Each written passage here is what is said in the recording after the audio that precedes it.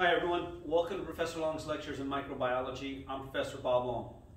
If you've been watching my videos, you know that they are for use by students who are enrolled in my Biology 2420 or Microbiology for the Health Sciences class. If you're in my class, please hit like and subscribe so that as new videos are added, you are notified. If you're not in my class and you find these videos helpful, then you can hit like and subscribe and you'll be notified as well. You can also provide me some feedback and let me know if these videos are helpful or not. Anyway, so finally, if you're not enrolled in my class but you're using these videos, please be aware that your instructor may go into some additional detail in some areas. Make sure you learn the material that's required for your class. This is for my students, but should be of general use for most people taking a sophomore level microbiology class. Now, today's lecture is going to be over microscopy. Microscopy is the technique or the technology to observe those things which are too small to be seen with the naked eye. So literally it's taking things that we cannot see, magnifying them using some kind of optical system so that we can visualize objects that are very, very tiny. The term micro means tiny and scope means to see or visualize, and so it means to see tiny things. And now the instrument that we utilize is called a microscope, and we're going to be doing a lot of this information for both lecture and lab. In lab, we'll be using the microscope, we'll be observing microorganisms, we'll be calibrating our micrometers, which is a little tool used to measure the size of the microorganisms and things. So we'll be doing all of that in lab. But in order to do that, there's some definitions and some information that we need to cover here so that you guys can understand and be prepared for the terminology used in the laboratory. The tool that we use is the microscope. And there's different types of microscope, there's different types of microscopy that we can talk about. First and foremost, a microscope is not always necessary to see some of the organisms that we're going to look at.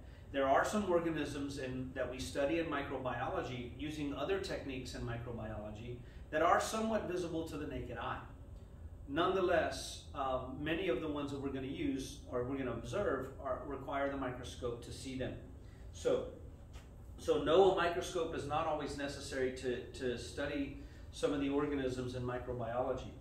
One other thing I think is important to note, increasing magnification and continuing to increase magnification does not always allow you to see things better, so to speak. There are times where as we increase the magnification, the resolution or the ability to focus or see detail just doesn't work. It's almost as if, if you move your fingers away from your face to read your fingerprints, well, if you put them too close, you're increasing the magnification, so to speak. It looks a lot bigger, but it's so blurry you cannot see detail. So one of the key techniques in microbiology and microscopy is finding the correct magnification to see the greatest amount of detail of whatever it is that you're looking at. If you're trying to see a whole organism like a paramecium, you might want to use a lower or middle magnification. If you want to see some details in it, you might want to increase the magnification using different techniques and different objectives. We'll talk about all of this as we go on. So number one, you need to know the definition of microscopy, and number two, you need to know that you don't always have to increase magnification or even use a microscope to get the greatest amount of detail for some of the things we're going to see.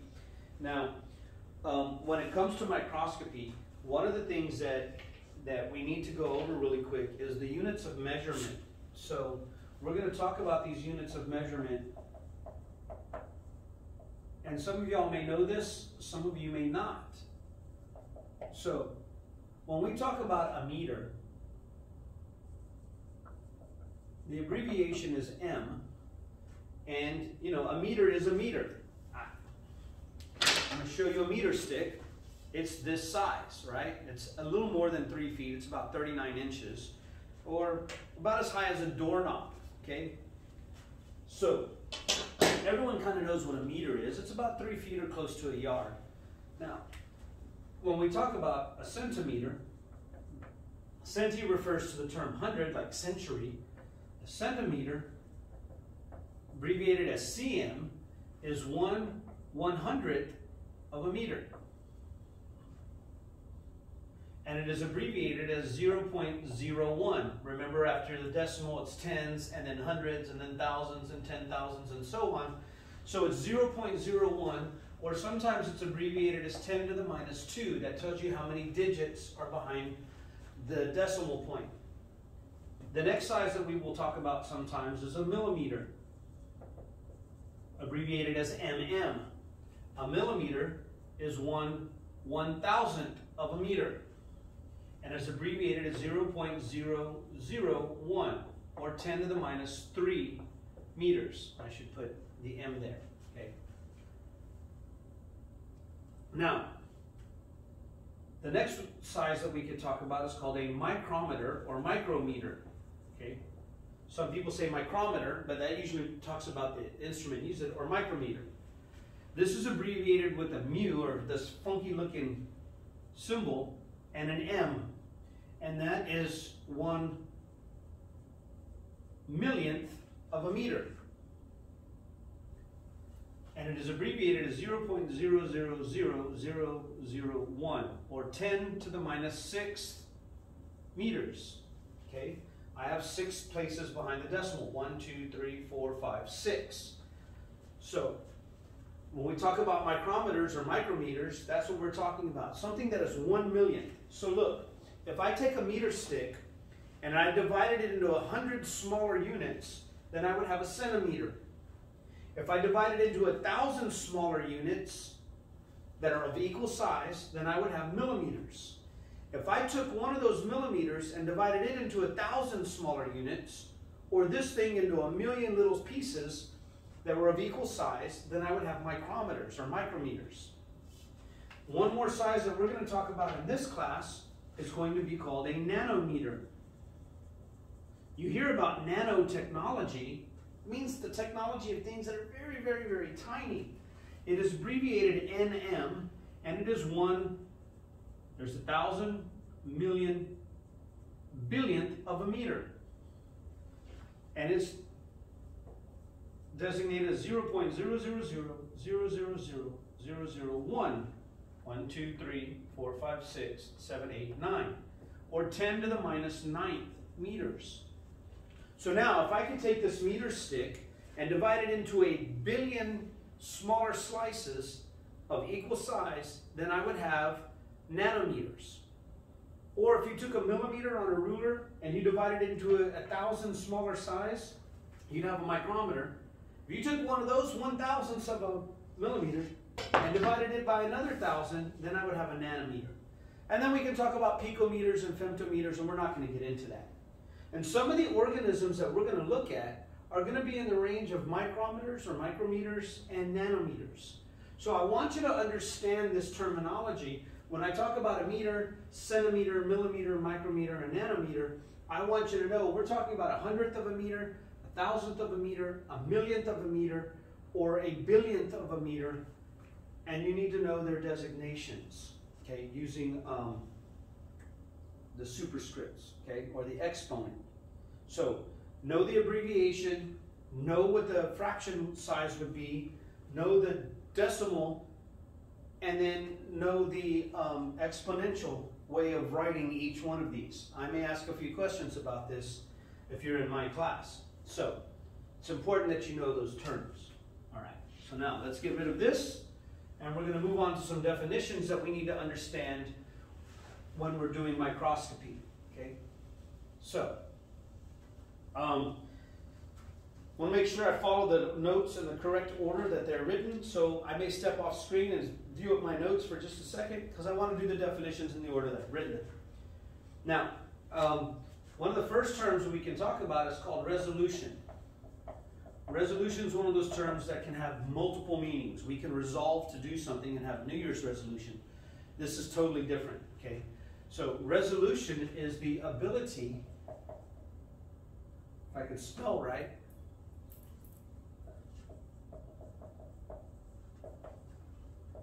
to distinguish two or more objects as distinct entities. Now this is kind of a technical definition, But when we're looking at things under a microscope, or anytime we're looking at something, we're going to look at the resolving power or the resolution. And we want to be able to see two things as two distinct entities. For example, I'm going to put two dots on the board here. The resolution at the magnification that we're looking at is not very good. I mean, it's decent. I can see that there's a very distinct line between them, separating them. Now imagine if we magnified this, then what we might see is these two dots get bigger, and we can see that the space between them is also very distinct. Then we have good resolution. But if I magnify something and it becomes so blurry through the magnification, like putting your fingers up against your nose and you can't see the difference between your fingers, then we have lost resolving power or lost resolution. They don't look like two distinct entities. So if you look at something from so far away, you may not be able to see that there's two different things there. They're just kind of jammed together.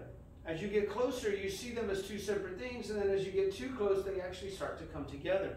And that's something you can do. If you put your hands very close to each other, but leave a gap, you can bring them nearer and nearer to your face, but when they get so close, it almost looks like your fingers are crossing each other. You lose resolution. This is why all increasing magnification does not always provide the best view of an object. Okay? Another definition that we should talk about is called refraction.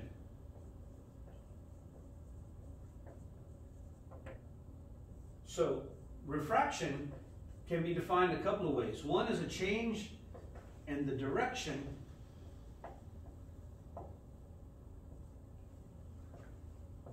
of a ray of light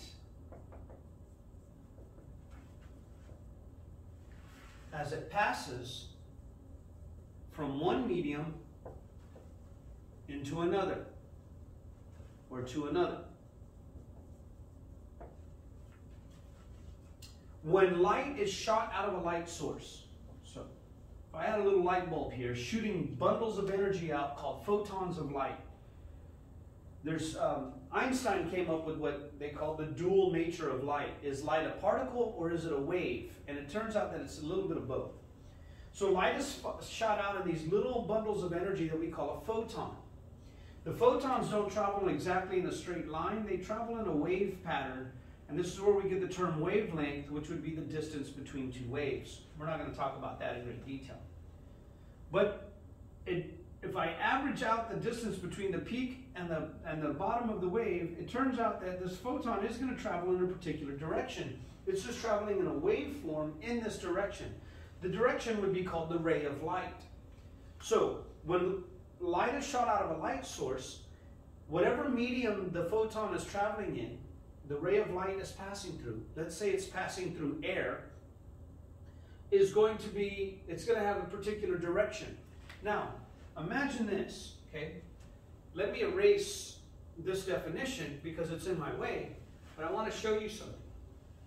So now, I also have on a table some glass with some water in it. And as this ray of light hits the glass, it will bend a little, and then it will bend again, and then it will bend again, and it will continue to bend so that my eyeball, when I see it, makes it appear as if it came from a different location. This is why when you stand up in a swimming pool, your legs look shorter, because the light coming from your legs is hitting the surface of the water and then refracting when it hits the air, and it's making your feet look like they're coming from a different distance, okay?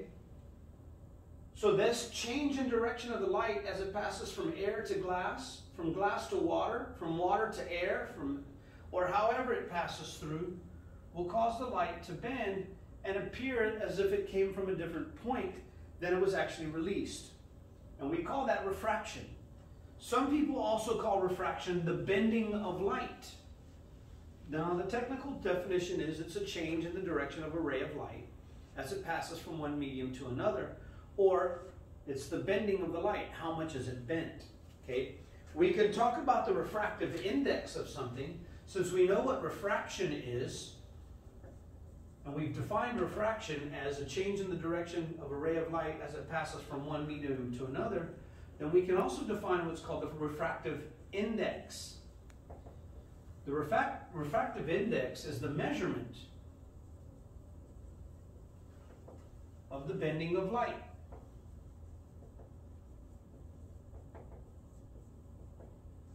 Of a particular substance. So some early physicists came along and were interested in how much could light be bent by this substance or that substance, by glass, by water, and by other things. And this is an important concept to us because when we use a microscope, we're looking through lenses. And usually it's glass lenses, and those glass lenses are going to refract the light or bend it. That's what actually makes it look bigger to our eyes. And so sometimes we need to know what the refractive index of a substance is so that we can take advantage of its refractive properties. Now, one of the things I'm going to show you real quick, so I'm going to erase this. You should have these definitions for refraction and refractive index down, the measurement of the bending of light of a particular substance. When I talk about the refractive index of something, that means how much does the light bend. Okay, now, when light is bent and it's passing through some of our lenses, sometimes the light is, we're not going to capture the light in a way that allows us to see great detail, because as it passes from a glass slide, for example, we're shooting light from what's called the condenser in your microscope. The condenser is something that's going to catch the light. It has a little lens. So on your microscope, you're going to have a light bulb at the bottom. That light is going to be shot out in an infinite number of directions. Some of the light is going to enter the condenser. What the condenser does is all the light that's captured in here gets bent and focused to the same point. It has a little lens. It's going to refract the light. And that point where it's all going to meet, hopefully, is under your glass slip where whatever you want to see is. I tend to think of light as little BBs shot out of a shotgun. If I hung a thread from the ceiling down here and I fired a shotgun from the back of the room, how many of the BBs would hit the thread? How many photons of light are going to hit such a tiny little object when we shoot light at it in order to see it? Because our eyes, the photoreceptors in our eyes are called photoreceptors because they receive photons of light, which triggers the visual pathway. Now, what if I could take a giant metal funnel and funnel all those BBs from the shotgun to where I guarantee a bunch of them are going to hit the thread? That's essentially what a condenser does, is it funnels the light down onto the little tiny object so that we guarantee enough light is hitting it that as it hits it, it starts to spread out and refract. Well, sometimes that light is refracted so much that when we use our objective lens, and there's a little tiny lens and a piece of our microscope called the objective, sometimes that lens is not going to catch enough light as it's refracted out for us to see. So we can put a drop of oil in here, and the oil will also help refract the light and keep it in our pathway of viewing through the microscope. And we're going to use an oil immersion lens in microbiology in order to see some little tiny objects. The greater the magnification of the objective, the smaller this lens has to be to get the curvature of the glass right, to get massive magnification. So as we go up in magnification to a really high power magnification, to the objective that we call the high power objective on your microscope, we're going to need to put a drop of oil on the slide and then move the objective in. And we know what the refractive properties of that oil is. The type of oil that's used in oil immersion has the same refractive properties as glass. And therefore, it will aid us in visualizing little tiny objects through a high power objective. I hope that makes sense to you. It's a little hard to explain in common language, but that's why we need to know what the refractive index is of certain substances. We might be able to take advantage of that. Another one of the definitions we can talk about is magnification. Well, that's an easy one. To magnify something means to make it appear larger, but magnification is simply that. Let me look at the technical definition before I put it in my own words, but magnification is usually defined as the increase in size of an object for viewing. So when I talk about the magnification, I'm talking about how much bigger are we making it appear than it is. So if I look at a little dot here, and then I have a lens, and as the light spreads out here, it makes that dot look 10 times bigger, then I can say that this lens has a 10x magnification. It's going to make this dot appear 10 times bigger than it really is. That's not really 10, it's probably 1000x, but anyway, or 100x. But nonetheless, when we talk about magnification, we're talking about the increase in size of an object for viewing, or as we view it. And that's all that we mean by magnification. Okay? Now, we also need to talk about what's called the numerical aperture.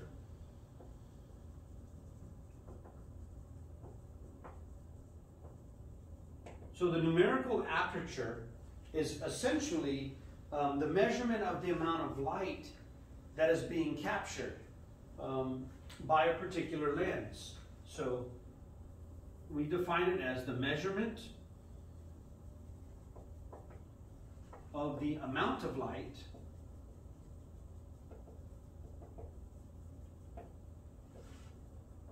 captured by a lens.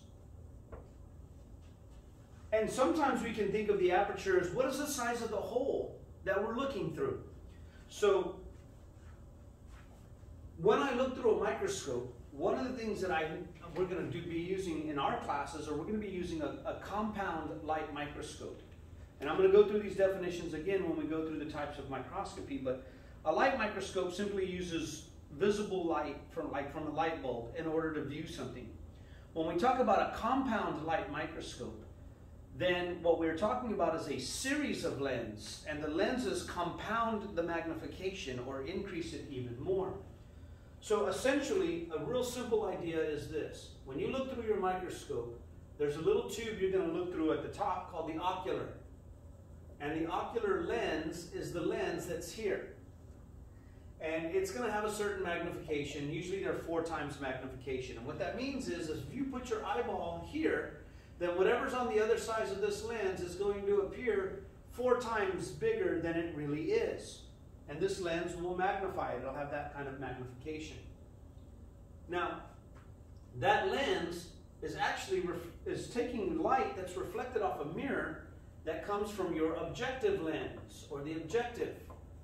And the objective are going to be the little metal tubes that you rotate in and out.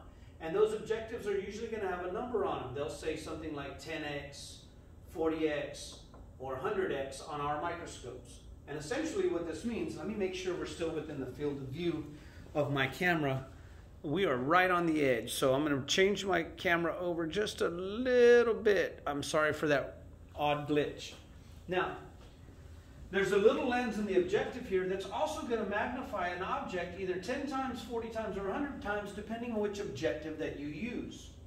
We tend to refer to this one as the scanning objective, and actually,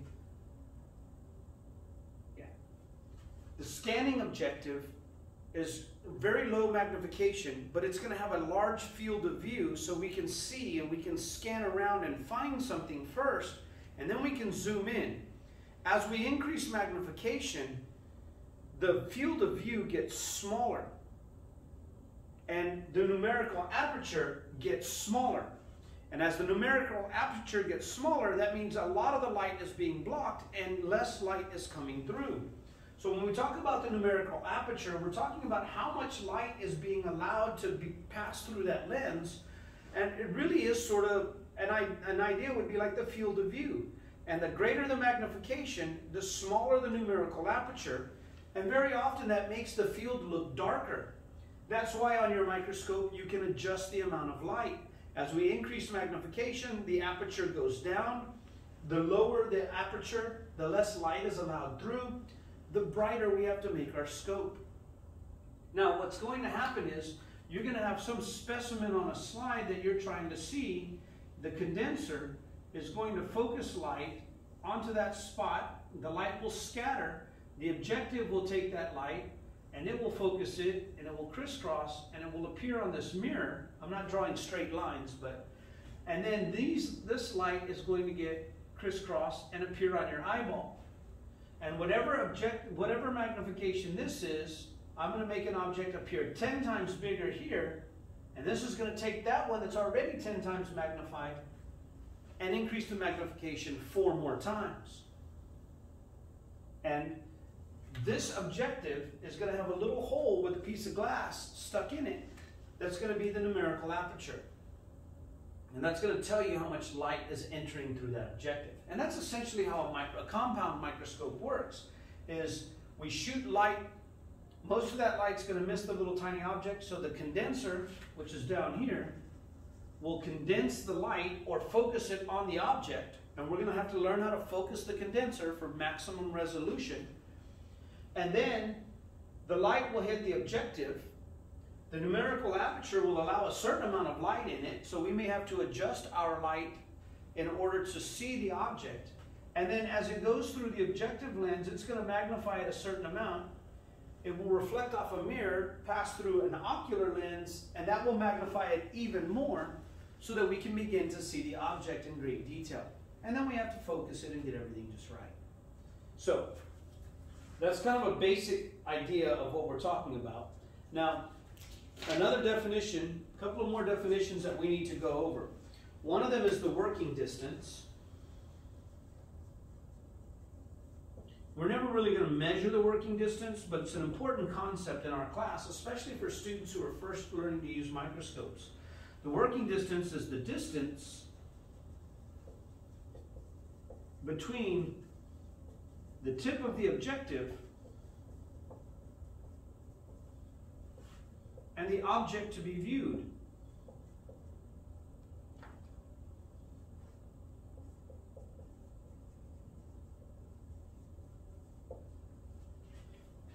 It's the distance between the objective and whatever we're looking at.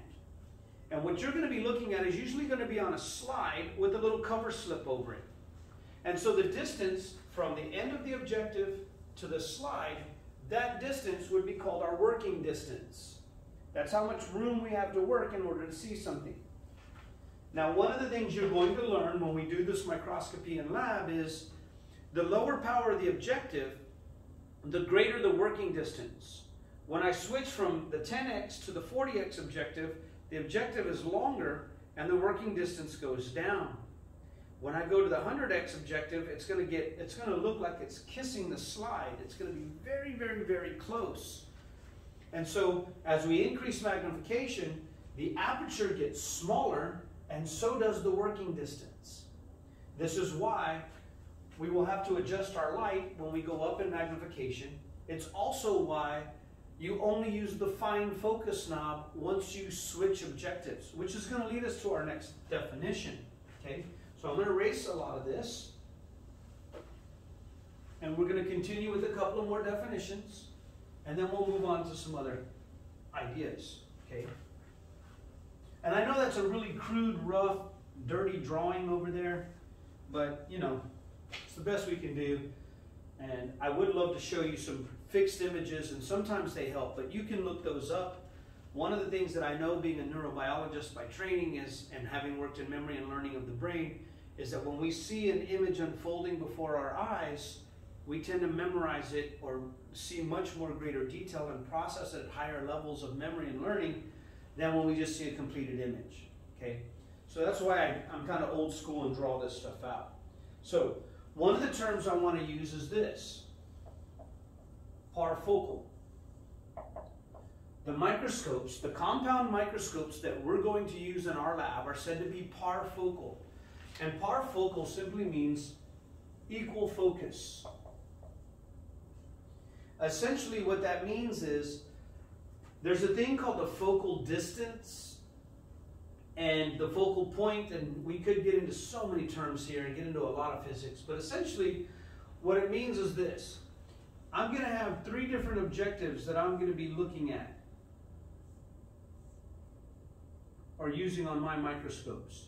We're going to have what's called the scanning objective. The scanning objective is going to have the ability to magnify things 10 times. We're going to have the low power objective, which we're going to do this. Well, our objective has the ability to magnify things 40 times. And then we're going to have what we call the high power objective, or the high dry, and it can do up to 100 times magnification. Okay. Now, when I change the positioning of the lens, it could change how well things appear in focus and how much we can focus and resolve something. It's almost like if you use a 35mm camera, or if I were to take 3 different telescopes that have the ability to see at different distances, but I'm looking at the same object from the same distance. Through some of these, it might appear blurry. Our microscopes are actually designed so that all 3 of these are going to focus light to the same distance. That's why they're said to be parfocal. And that distance is going to be where this mirror is, so that when it hits our eye, it doesn't matter which objective we're using, they're almost perfectly in focus. So what you're going to notice when you use your microscope and you're looking through the oculars is that if you're on the low power objective or the scanning objective, when you switch to the high power objective and you click it in and you look through there, it's going to be almost perfectly in focus. Almost perfect. It could be a hair off, which is why we have the fine focus knob on the microscope. You only use the coarse focusing knob when we're on the scanning objective. Once we switch to higher power objectives, we're going to get so close to the slide that and it's going to be parfocal or perfectly in focus almost, that you barely have to turn the fine focus knob to make very minute adjustments. If you were to grab the coarse focus knob and turn it the wrong direction, you're going to jam the slide into that objective, and those objectives are the most expensive part of the microscope. So we don't want to do that. So it's important for you to know that your microscopes are parfocal, meaning all 3 objectives are going to have equal focus or pretty close to it, and then we just have to do a very fine adjustment. You never, ever, ever want to touch the coarse focusing knob once you're above the scanning objective. That's the way our microscopes are designed. Okay. Now, one last thing I want to talk about. I want to make sure I covered all the information I wanted to cover. Well, the last concept that we need to talk about before we move on to some of these other definitions is total magnification. What is the total magnification of an object? And it's important to know the total magnification so that we can try to get an idea of what the size of something really is once it's been magnified. And so the total magnification is usually what we look at the ocular magnification. I'm just going to put ocular mag for magnification. I don't want to write magnification out over and over. It's the ocular magnification times the objective magnification. Okay? So, I'm going to have an ocular lens that I'm going to look through. That ocular lens is usually fixed at 4x, or some are set at 10x. Okay? Now, I'm going to have different objectives. Our scanning one, we said before, is going to be 10x. And then we have another one that's going to be 40x, and then another objective that's going to be 100x. Okay? If I know how much this is going to magnify something, and an object that is here, once magnified through this objective, will appear 10 times larger, 40 times larger, or 100 times larger, and then I'm going to magnify it through this, and this is going to take it and magnify it 4 times more, then I simply multiply the magnification of the ocular times the magnification of the objective. 4 times 10, this is really going to make things appear 40 times to our eye. 4 times 40, oh, that's not right.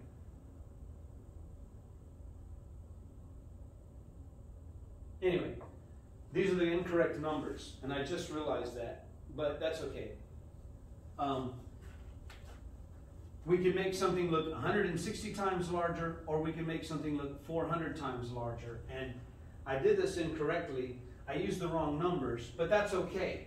We could figure out what the total magnification of anything is by multiplying the ocular times the objective magnification and get the total magnification, okay? So when we get to our lab, we're going to look at some of our magnification. And essentially what I did was I inverted these two numbers. Usually your ocular is going to be 10x. So if we redid this exercise here, this is going to be 10x. This is going to be 4x as our scanning objective. We're going to have 10x. And then we're going to have 40x here. So when I do the magnification, I'm going to get 40, I'm going to get 100, and I'm going to get 400 magnification, okay? That's how our microscopes are set up. I simply just inverted these two numbers, and I'm not going to go back and start this video over, okay? So I'm just going to leave it at that for now. My apologies for the confusion. Now, once we've mastered all these definitions, and by the way, I'm just going to tell you guys, there's going to be a ton of information. Just like in anatomy and physiology and chemistry, microbiology has a ton of information. You cannot learn all this information in a giant chunk. You have to break it in smaller chunks. So take a few definitions or a few concepts and only learn those as if they're the only thing in the world you have to learn. Add a little bit more, then go back and review. Then add a little bit more. And when I say add, what I mean is you study that as if it's the only thing you have to take a test on, and you do it over and over and over and over and over and over and over. You should be able to list these words in order and then define them from memory without looking at your notes. That's the only way to master this material. Okay. So now we have a bunch of definitions that we've gotten down. We've talked about microscopy. What is microscopy? The technique of observing little things by magnifying them with lenses. We've talked about magnification. We've talked about resolution. We've talked about refraction. We've talked about total magnification. Talked about parfocal and the numerical aperture. I think those are the definitions that you really need to pay attention to and really understand. Oh, and also working distance. Now, we're also going to talk about, excuse me for a second, I need to take a drink. My throat gets dry as I'm talking. We're going to talk about the types of microscopy that we can use in order to observe things. There's different types of microscopes, and there's different microscopic techniques. So, one of the simple types of microscopy that we can talk about is light microscopy. So, for light microscopy,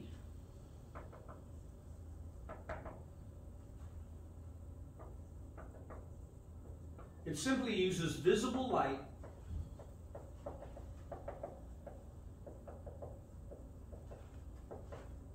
to magnify an image.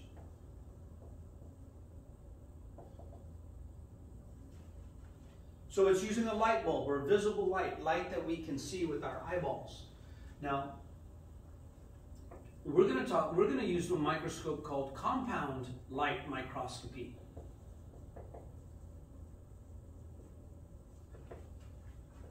And this uses visible light magnified through a series of lenses.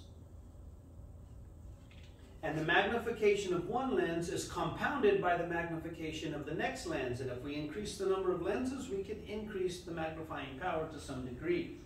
So that's all that that means, okay? There's another one called dark field microscopy. And I'm not going to write the term microscopy out. I'm just going to abbreviate it for now because it's in your notes. For those of you who are enrolled in my class and you purchase a note set, then the terms are already listed in order.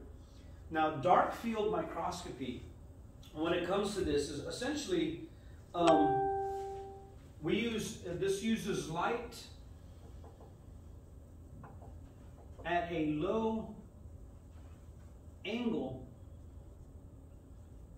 to make the background appear darker or appear dark. It's essentially as if you were looking at something in the field. What if the field were dark and the image you want to see is light? Then it would appear as contrast against a dark background.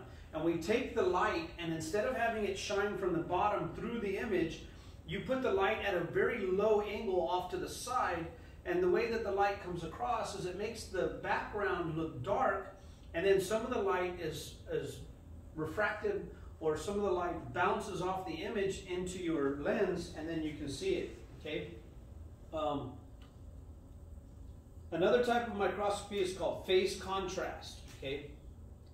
And if you're going to look at something that's transparent, then you really need to see a lot of contrast between the edges of a transparent image in order to visualize it or see it. Okay? So a lot of the things we're going to look at really don't have any color to them. We're also going to talk about staining, adding color so that we can see it. But in phase contrast microscopy, it basically is a technique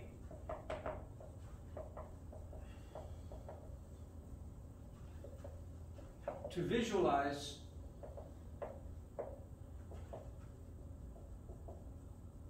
transparent objects or a transparent specimen. We'll use object or specimen sometimes when we're talking about what we want to see. For example, if you wanted to look at living cells, when we stain things to see them, very often the stains will damage the cells or kill the cells. We're going to talk about fixation. Fixation means that you make everything fixed or still. Usually heat fixation, we put some stuff on a slide and smear it, and then we heat it up, and it makes it stick to the slide. It also kills what you want to see. But if you wanted to see something that's alive, and you needed to see it, you wouldn't be able to stain it all the time. So we could use phase contrast. And the phase contrast technique basically allows us to see living organisms by creating a contrast between the edges of the organism and all the background, so that things that are not stained, things that are transparent, can be viewed without using any kind of staining techniques. Okay. It also allows us to look at certain things that are growing in culture, because in culture they're still alive. Now, there's another type of microscopy that is called fluorescent microscopy. In fluorescence microscopy,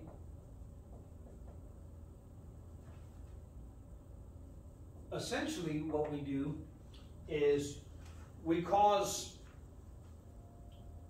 a type of radiation to occur called fluorescence. And there's different types of radiation. One's called fluorescence and one's called phosphorescence. And we're not going to talk about phosphorescence. But in fluorescence microscopy, what we do is we use ultraviolet light, or what we call UV light. My U's and my V's very often can look similar. I apologize. To excite electrons in the specimen to emit fluorescent light.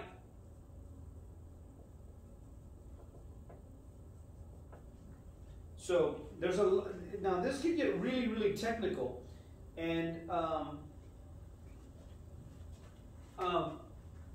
by the way, we usually use some kind of dye for this. Okay, you have to dye or stain the material. A stain is something that sticks to it. A dye can stick to it, but in a different way, and we're not going to get into that level of detail. But there are molecules called chromophores. We're going to define them in a little bit, but the chromophore is whatever is going to emit the color that we want to see in the specimen. A lot of specimens cannot be seen because there's no color contrast to them. When we talked about phase contrast, But not a lot of detail can be seen sometimes in certain specimens. So sometimes we have to stain or dye the specimen to see the contrast or to see them. And in fluorescent microscopy, we use a dye that has kind of what we call loose electrons. And that's, I know that's not a very technical term, and some of y'all are going to probably get on me if you know a whole lot about this, but that's okay. I'm trying to explain this to sophomore level students who don't have a lot of the vocabulary or the physics sometimes to understand what I'm talking about. And that's not meant to be an insult. You're learning this material as you go. So, what happens is we take some kind of dye and we dye the material that we want to see. And we take very high energy light, ultraviolet light, and it's going to bombard the electron or bombard the atoms in that dye with this high energy. And if you remember anything from our discussion on atoms, we usually have the protons and the neutrons in the nucleus, and then we have the electrons whizzing around out here in electron shells. If we were to do an electron diagram, there's so many electrons out of the outer orbital, for example. Now, there's only so many electrons that can fit in an orbital, and we did the 288 rule. Now, we can change that, but it really takes a lot of extra influence to do this, a lot of energy. And so if I take some UV light on a particular type of atom that's in a dye, and I hit these electrons with it, the electrons can get kicked up to the next energy level and whiz around the atom in a new energy level, a higher energy level. And eventually they're going to fall right back down. And as they fall back to their original orbital, they give off some new radiation, a new type of light that we call fluorescent light. And so using UV radiation to kick electrons up, excite electrons in a dye that causes them to emit fluorescent light is called fluorescence microscopy. Okay? That's all that it really means. And in fluorescence, what happens is as the electrons get kicked up, they immediately fall down. We kick the next one up, it falls, the next one up, and they're doing this in real time. If I shut off the light, the fluorescence goes away. The difference between that and phosphorescence is, in phosphorescence, the UV light kicks the electrons up, and when we turn the light off, they fall much more slowly over time, and as all those electrons and all those atoms are falling, it will continue to glow in the dark, so to speak. So if you ever got a little glow-in-the-dark toy that you have to hold up to a light, then you turn the lights off and it glows for a while and disappears, that's phosphorescence. We're not talking about that. Fluorescence is exciting electrons using ultraviolet light, and they immediately fall back down and give off fluorescent light. That's essentially what it means. Okay?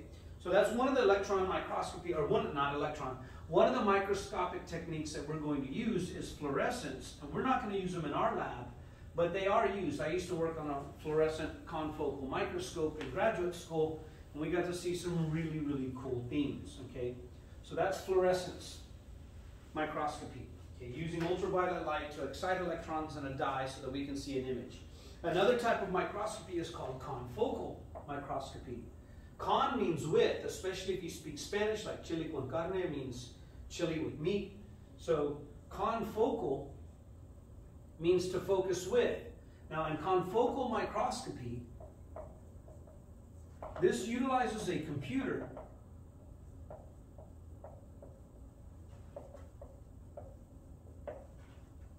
to scan a specimen at different depths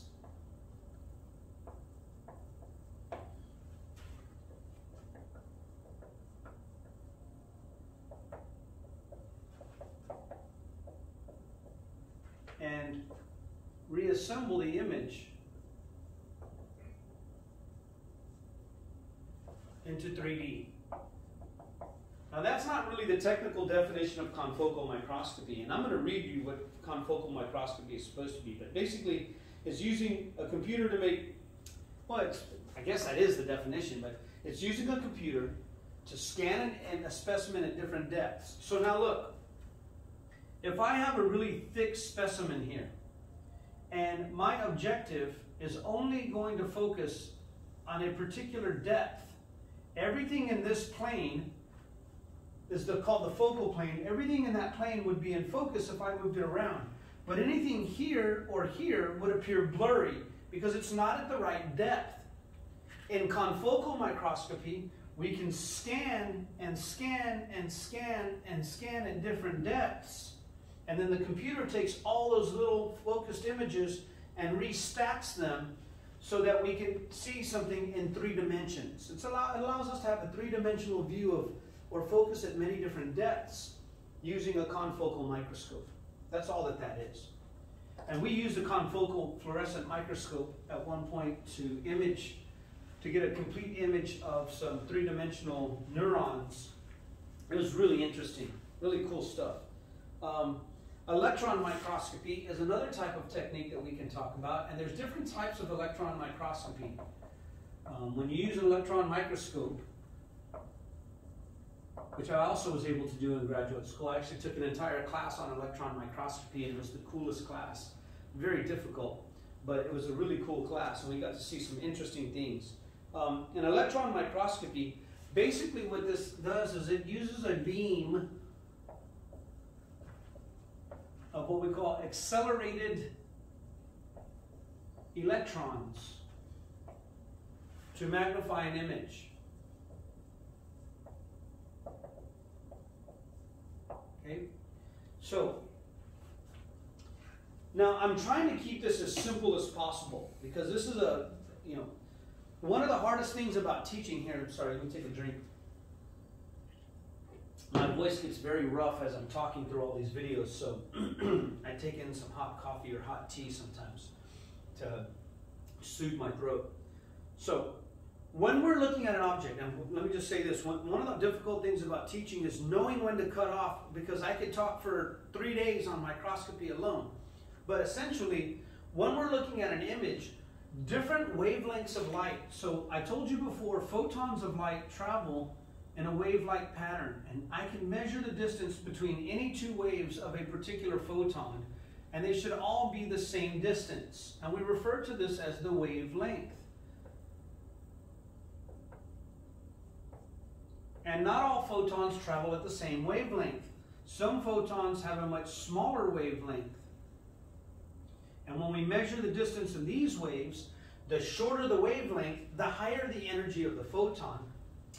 And it's almost like if I had something here that I wanted to see, and let's say the photons are passing over it, they would miss it and not hit it. I wouldn't be able to visualize that image. But another wavelength photon is so small that it can't help but hit this and allow me to see it. Some objects are so tiny that a lot of the light that we're going to use, both visible light and ultraviolet light, may not allow us to visualize the image. But electrons are traveling, they're such tiny little bundles of energy that electrons are going to hit it no matter what in an electron beam. And when I accelerate them, I'm just making them travel really, really, really fast with a series of magnets. And I'm going to leave it at that. But that's what electron microscopy does, is it uses an accelerated beam of electrons which have such tiny wavelengths that they can actually hit objects that are much smaller and allow us to visualize those objects than photons of light. Okay? Now there's different types of electron microscopes. That's all you need to know about electron microscopy, really. I'm trying to get the concept out there so that your brain can wrap around it. You need to know the definitions. I'm really not interested in students just memorizing definitions, though. I want you to try to be able to understand what the words mean and what they're trying to say. A couple of types of electron microscopy. One is called transmission electron microscopy. And essentially, transmission electron microscopy will fire electrons through a specimen. The specimen has to be specially prepared, it has to be extremely thin, and there's a whole preparation process. But essentially, it's going to fire them through a specimen in order to form an image. Almost like a light microscope. We're firing from the light source through the condenser, through the specimen. So electron microscopes that do transmission electron microscopy will literally have something that's firing electrons from it, and those electrons are going to pass through a very thin specimen and then be collected and formed into an image. And because the electrons have such small wavelengths, way smaller than photons of light, they allow us to see little tiny things that light will not allow us to see. Now, in what we call a scanning electron microscope, a scanning electron microscope, and I keep misspelling the word microscope, essentially scans the surface. It uses a beam of electrons to scan the surface of an object. So what happens in a scanning electron microscope is, let's say I'm looking at some little tiny object and I want to see all the surface markings of this object. Essentially what it's going to do is it's going to fire from a special material all these electrons in a beam, and then this beam is going to be focused, and as it travels over the surface of the image, it's going to reflect back what we call secondary electrons. It's going to cause the electrons in whatever atoms are on the surface of this to fire off, and then we will collect those electrons and use a computer to form an image based on the firing pattern of these secondary electrons. So in scanning electron microscopy, it uses a beam of electrons to scan the surface of an image.